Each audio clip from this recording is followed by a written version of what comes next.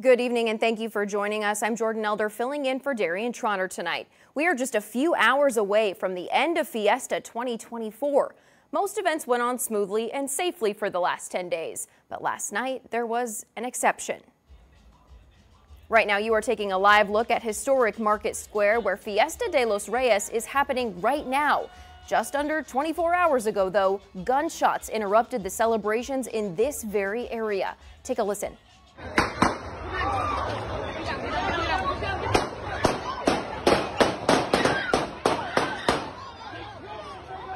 This was the disturbing scene as an 18-year-old and a 20-year-old started shooting at each other. You hear the shots ring out, the crowd ducks for cover, and officers run in. You can even see a mother picking up her child and running for safety at one point.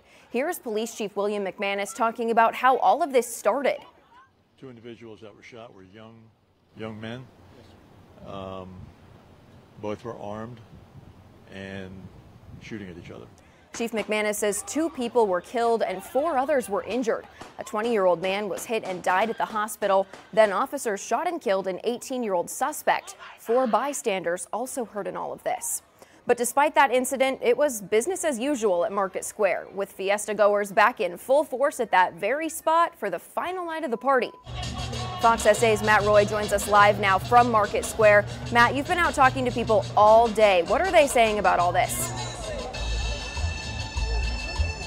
Well, Jordan, a lot of people obviously haven't let the shooting affect them or their good time, but for others it was a shock to the system, especially some of the vendors who say that they might actually rethink coming back next year. For 45 years, Delfina Leva and her family have been vendors at Fiesta. From gorditas to frescas, tacos to kebabs, they do it all. What does Fiesta mean to you? Family time. So we meet new people, we always make new friends from other places. But after Saturday night's shooting happened right outside of one of her family's booths. Does it make you not want to do this again next year? Yes, I'll be honest, yes. I would be scared to do this again. We just like everyone to be safe, but it's Fiesta. It's so people to come and enjoy. On Sunday, many people were doing just that, enjoying themselves, despite the violence that happened less than 24 hours earlier. Yeah, I love Fiesta, the food, the beer, everything. I love Fiesta. It's crazy everywhere. I mean, what are you going to do? Just, stay inside and, be afraid? I mean, you can walk outside and go to the mall and be the same situation. Unfortunately, this isn't the first shooting at Market Square during Fiesta. In fact, it happened last year. It's a little sad to hear, all the activities that have been happening, but it's unfortunate and it's a little embarrassing at the same time. Now, what makes Fiesta Fiesta is the people. And if things like this keep happening, people like Leva and Falcon might not stick around. Nothing like this happened before. Right. Everything was really nice. Now, Fiesta De Los Reyes here at Market Square is one of those Fiesta events that's free to get into and doesn't have a lot of the other safety precautions that other Fiesta events do. Falcon says in the future, if her and her family are to continue being vendors at Fiesta De Los Reyes, they're going to want to see more safety precautions so everyone can have a safe and very fun Fiesta time.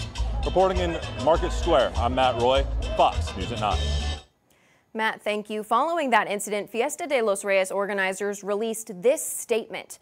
They say safety is their top priority. The organization is adjusting their schedule for the last night of Fiesta, so tonight they will close at 11 p.m. instead of midnight.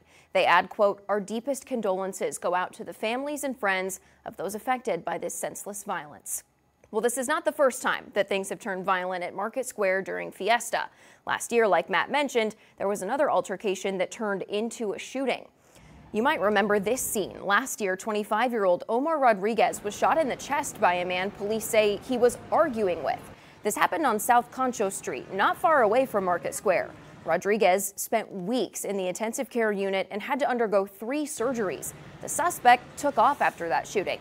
Now, in both of these cases, police believe the shootings were isolated. Now, just like we did last year, we're looking into what's being done to make sure that you are safe.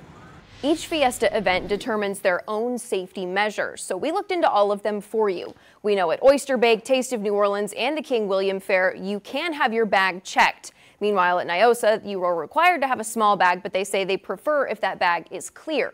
And last week, we introduced you to SAPD's Raven Unit, which is a team of officers with drones that keep an eye on the crowds. Lots of officers are on hand for Fiesta, and they spend months preparing for every possible response that would be needed.